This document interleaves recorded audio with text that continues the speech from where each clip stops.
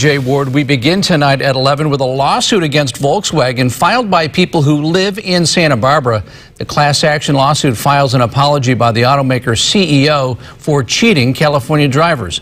News Channel 3's Tracy Laird joins us live from Santa Barbara. And Tracy, as you found out, this story hits close to home.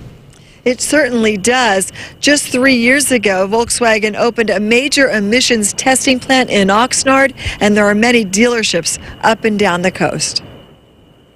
Clean Air Crusaders Peter Mock and John German were testing VWs in an attempt to show Europeans that diesel cars can be clean air efficient.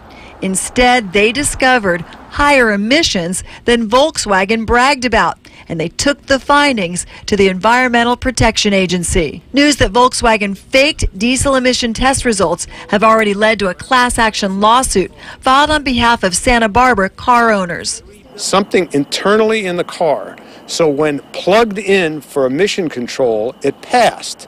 Soon as it unplugged, noxic nitrogen oxides poured into the atmosphere. Attorney Barry Capello says California companies may be involved. We brought the case here in Santa Barbara because we believe it's a California case. It's based upon a California law called 17,200, which is fraudulent business practices, fraudulent advertising. Our clients are very upset about this.